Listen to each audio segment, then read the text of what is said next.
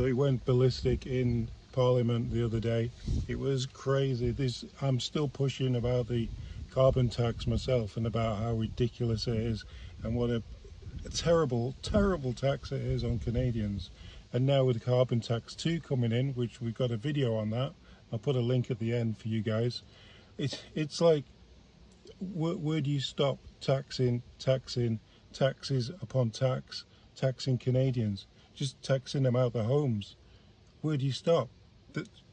Just have a listen to them debating this. What is nowhere is their environmental plan. They don't have an environmental plan. After 8 years of raising taxes on consumers, they still can't hit their targets. And they seem to suggest that if Canadians were just forced to pay more for gas, groceries, and heat, that forest fires would stop. Mr. Speaker, that is ridiculous. All that has happened is a 40-year high in food price inflation. 1 in 5 Canadians skipping meals because they can't afford food. 1.5 million going to food banks. Now, Mr. Speaker, they want a 61-cent a litre carbon tax. Well, they axe the tax so Canadians can afford to eat. It's not helping. So, Mr. Speaker, the Conservative Party of Canada say that if they were in power, they would work through technology to reduce pollution. It's interestingly, the place has gone crazy. Oh my God! Because they're going to use technology.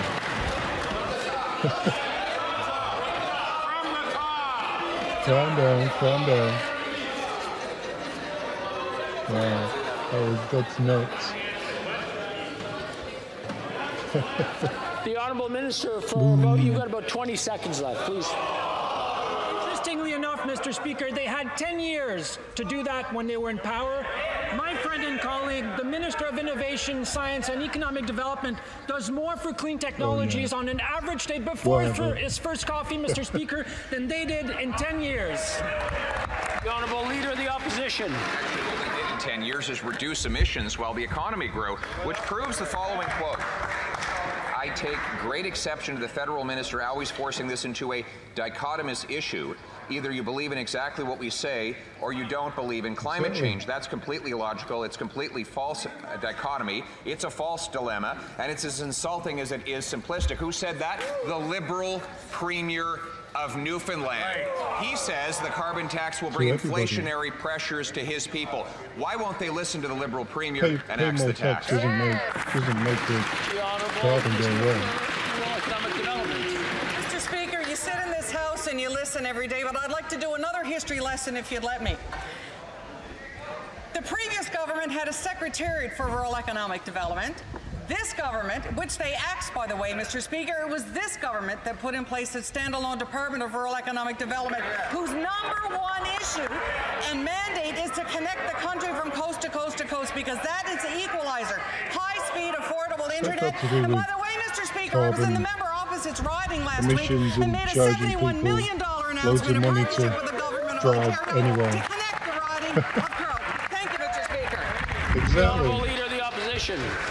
Shows how out of touch they are. They think that what rural Canadians want is another big government bureaucracy in Ottawa, Mr. Speaker. I do. What they actually want is more money in their own pockets. But the plan of that member is to raise taxes on Newfoundland customers, to bring in a 61-cent a litre carbon tax on Newfoundlanders, Labradorians, and all Canadians that will drive up the cost of heat, gas, and groceries. Even the Liberal Premier of Newfoundland says it won't help the environment, it will cause inflation. Why won't they axe the tax?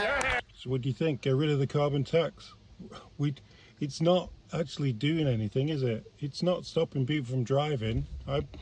I'm always in my car. Truckers have to drive. Things have to be delivered. It's just, have you been, well, you've obviously been in the grocery stores. Stuff just costs a lot more because of it. And, you know, something that's about the carbon tax, it could be that maybe the Liberals like the carbon offset because they can then use it so they can jet around everywhere and just say, hey, you can write this off as a carbon offset because we've got the carbon tax. Till next time.